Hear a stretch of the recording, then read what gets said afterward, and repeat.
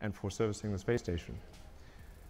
So going to the satellites portion, the size of this being a 9-meter diameter vehicle is a huge enabler for new satellites.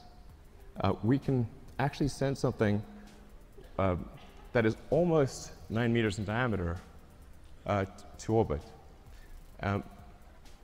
So for example, if you want to do a new Hubble, you could send a mirror that has 10 times the surface area of the current Hubble as a single unit. It doesn't have to unfold or anything. And or you can send a large number of small satellites. You can do whatever you like. You can actually also go around and, if you wanted to collect old satellites or clean up space debris, you can just use the sort of chomper over there and go around and collect satellites or collect space debris if you want. So that may be something we have to do in the future.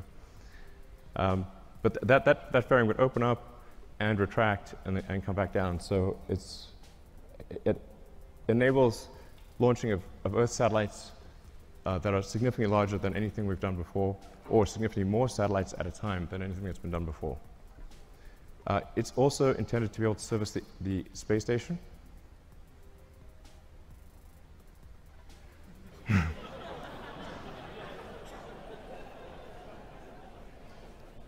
I know it looks a little big relative to the space station, but the shuttle also looked big, so it'll work.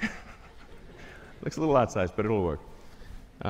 So it'll be capable of doing what Dragon does today in terms of transporting cargo, and what Dragon 2 will do in terms of transporting crew and cargo. So it can do the space station servicing. It can also go obviously much further than that, like, for example, the moon.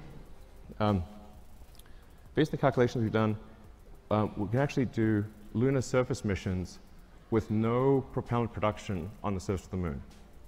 So if we do a high elliptic parking orbit for the ship and retank in a high elliptic orbit, we can go all the way to the moon and back with no local propellant production on the moon. So I think that would enable the creation of moon base alpha, or some sort of lunar base. Yeah,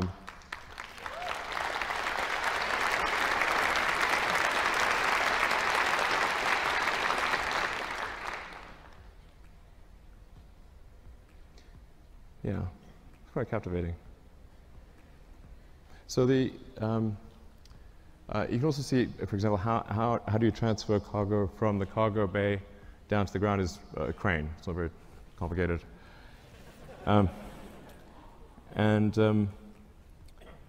Yeah, but so this will enable the creation of a lunar base.